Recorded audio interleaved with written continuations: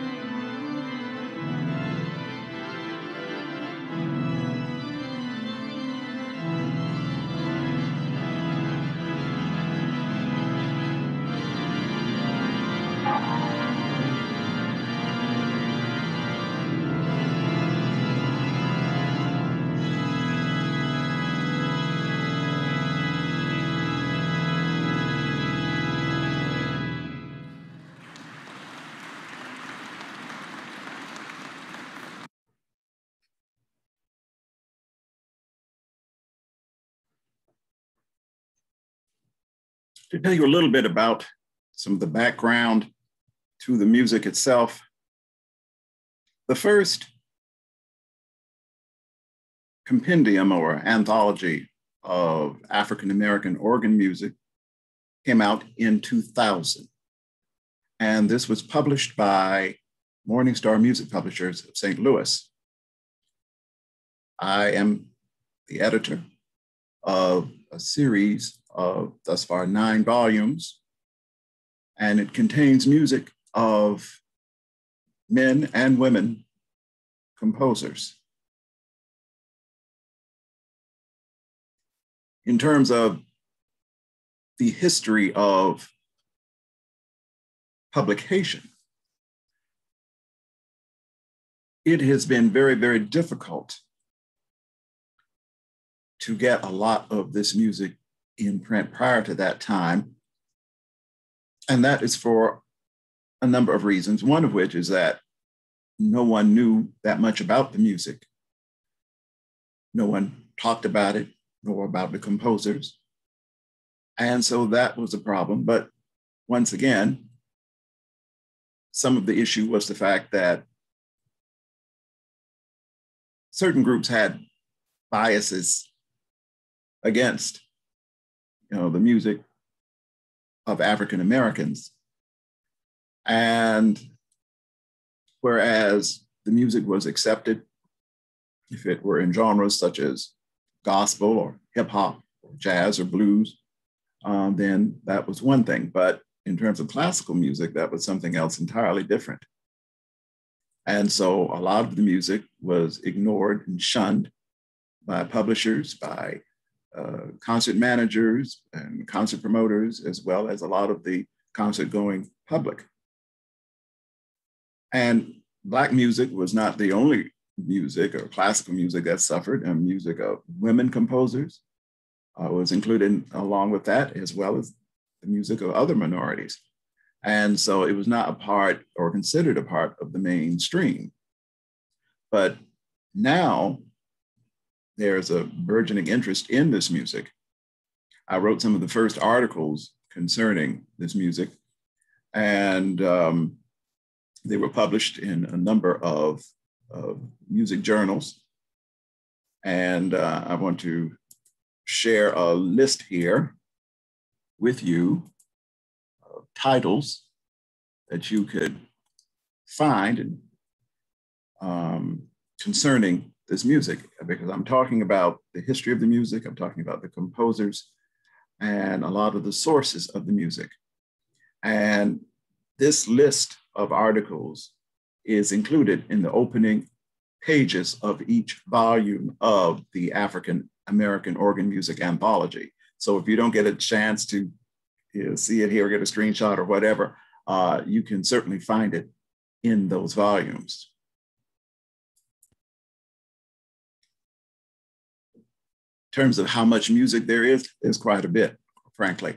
It's sometimes hard to find because a lot of it was never published.